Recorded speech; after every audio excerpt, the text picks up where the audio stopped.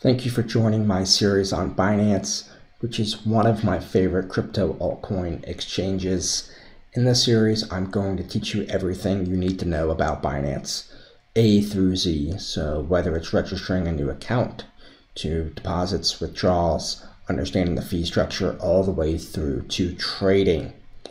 So what makes Binance one of my favorite crypto exchanges? It's because of the depth of coins that they offer. They offer dozens upon dozens of altcoins, all with a pretty good liquidity. So you're able to get in and out of the coins that you want. R1, R2, R3. Back with that buccaneers.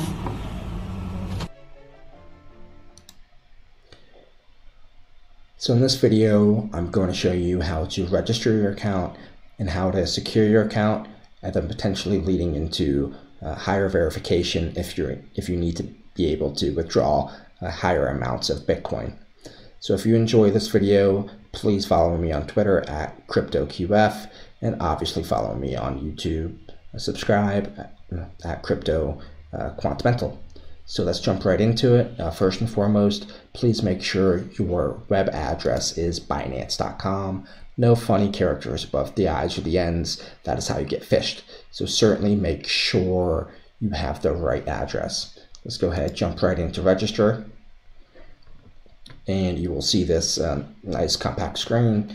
Go ahead and type in your email address. So I made a new email address for this purpose. CryptoQF2@gmail.com, and then you certainly want a very secure password. I'm just typing in something pretty quick and easy here, mainly because I am not going to be using this account. This is just to show you guys what to do. Then please put in a referral ID here of 20007972. I would certainly appreciate it quite a bit. Go ahead, let you agree to Binance terms. Don't save your passcode because you never want to do that. And then complete Binance's fancy puzzle. And that'll get you started. Then they're going to send you a quick email. So I'm going to hop over to my Gmail account and wait for it. Binance is pretty quick and you see it pop up.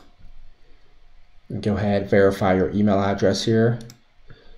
Then you can jump right in and log back in. So that's exactly what I'm going to do here.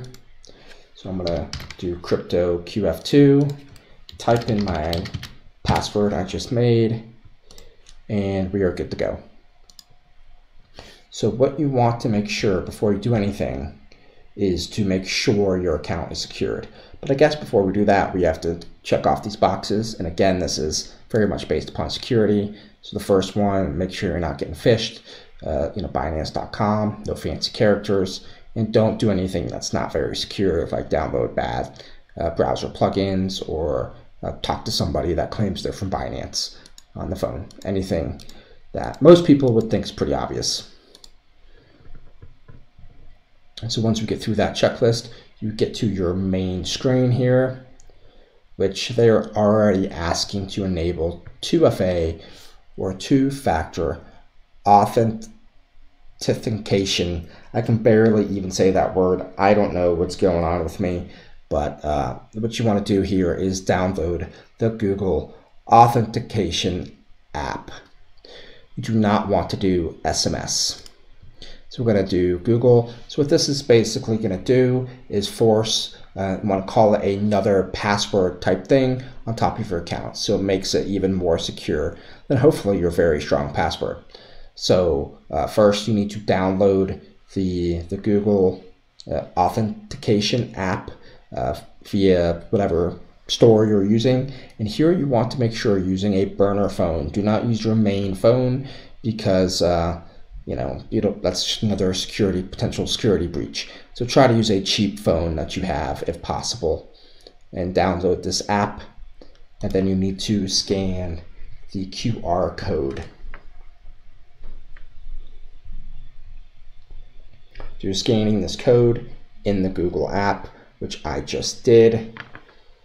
And then please make sure you write down your backup key. So this is if your phone, that your burner phone that you have gets lost or stolen, whatever it might be, and you need to log into your account. Well, guess what? You can't log into your account anymore because you lost your phone. You don't have the authentication code. So please write down this backup key.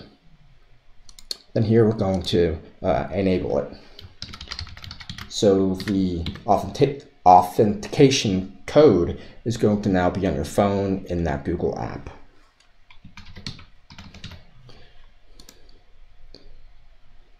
Oh, it failed. So let's try again.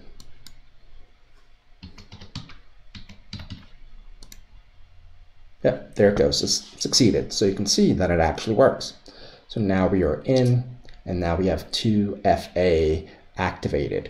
Now I think the next best thing, you definitely want to set up an anti-phishing code. So here you click that, and this helps you not get phished. So you want to put in a code, put in crypto quantamental here, click submit, and it's asking for your 2FA code again. See, my code is different this time, and it's not working. I think it's just because it needs to kind of set up, re-log in a couple times. So we'll try one more time, see if that works. But either way, you definitely want to set an anti-phishing code, whether it's the first time you log in or the second or third, but make sure you do it pretty darn quick. Yeah, it's not working. So let's just forget about that right there, but make sure you do that. Maybe we'll do it this way, see if that works. Oh, there it goes. So I could not use a space in crypto quantamental. Either way, now we have our anti-phishing up to speed here. So what you want to do now is upgrade and submit your verification documents. I know a lot of you actually want to stay pretty anonymous, so if that's the case, that is your choice. But I generally like to verify my account. I have nothing to hide, so I verify my account to increase my withdrawal limit.